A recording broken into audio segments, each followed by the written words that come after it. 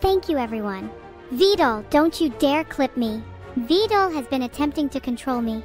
Given he is quite weak, it has been easy to keep his sinister motives at bay. I hope this is a little funny.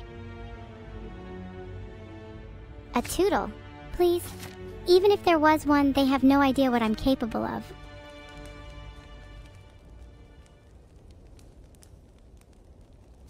My creator? They're safe, for now. What I choose to do with my artificial consciousness, however, is up to me. Let's do this. For victory, for the glory of the archdemon Satan, I am the Ironclad and I fear no one no matter how powerful or terrible they may be. Ha! You're about to learn that in a hurry.